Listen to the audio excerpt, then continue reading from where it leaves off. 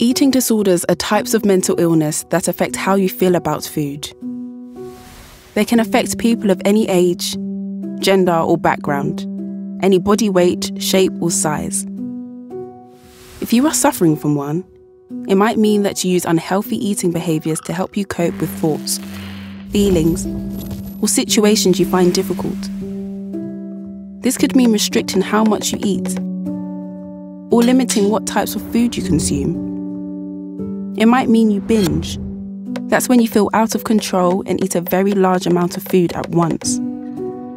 Or it could involve purging, when you try to get rid of the food you've eaten. It could also mean you start exercising too much or too often.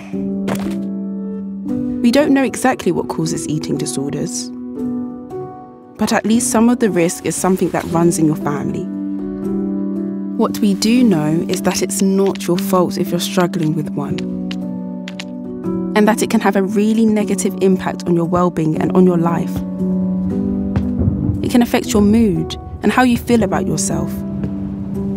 It can make every aspect of your daily life much harder, and also be really bad for your physical health. If you, or someone you know, are having issues with eating, exercise, or the way you feel about your body, the good news is that you don't have to deal with it on your own. It is possible to recover completely from an eating disorder. In fact, lots of people do. The sooner you get help, the easier this is. But no matter how long you've been struggling, you can get better with the right support. The first step is to speak to someone you trust, or make an appointment with your GP. They can then refer you to a specialist doctor who can talk with you about what's going on and support you as you make a full recovery.